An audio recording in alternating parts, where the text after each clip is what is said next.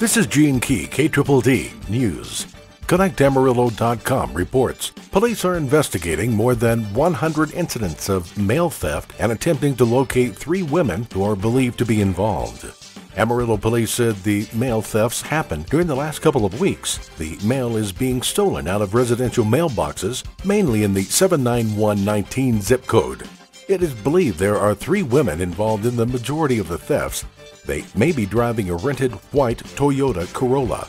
The women have been renting rooms with information obtained from the stolen mail. The hotels are along Interstate 40. MyHighPlains.com reports a jury on Friday sentenced the man found guilty in the deaths of a toddler. Alan Alexander Adama, 21, will serve 23 years behind bars and pay a $10,000 fine. The jury deliberated for 2 hours before sentencing Adama. This after the February 2009 death of Miraculous Fuentes, 3 years old. Thursday, a Potter County jury found Adama guilty of injury to a child. Fuentes was found not breathing at his North Amarillo home and later died at the hospital.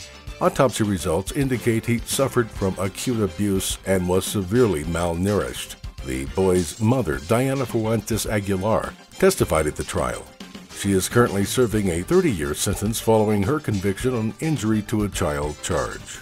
If you would like the latest Dumas, Panhandle, and Texas news on your mobile device, you can follow KDDD News on YouTube. Simply search KDDD or Gene Key on Facebook or Twitter.